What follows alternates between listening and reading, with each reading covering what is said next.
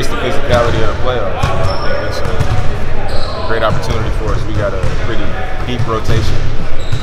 We should use it to our advantage. You know, embrace that physical game. Is their pace their biggest challenge offensively? Just how fast they want to play?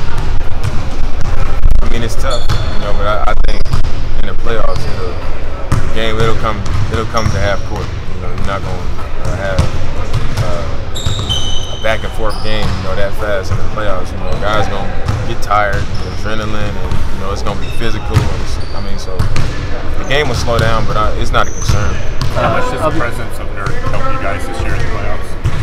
I think it's huge for us. You know, like a guy that takes up that much space to protect the rim. Having to play in a half court, like I just said, you know, being able to throw the ball to him on the block, and he can score and make plays from the block. He's huge. You know, we can wear on guys, you know, banging guys. So I think he'll be huge for us. Obviously, you and AD were in the same draft class. I don't know, what's your relationship like with him? Are you guys tight? And do you feel kind of a connection to him because of that same draft class link? I know him well. We communicate. I would say more than I do typically, you know, with other players that I'm not on the team with.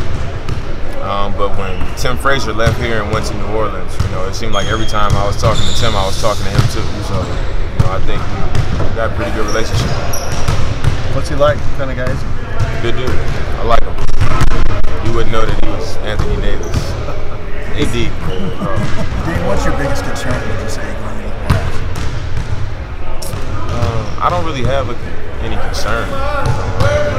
I'm happy with the kind of season that we had. I'm happy with us being able to start off with home court. But if it was anything, I would say just not saying, okay, we got home court, thinking that that's just going to win us a series, or you know, or that means that we just going to win those games at home. Playoffs are a different animal than the regular season. More time to prepare, more times against one team. You like that part of it? I do, because it makes it to where the players got to play. You got to ball, you got to make things happen.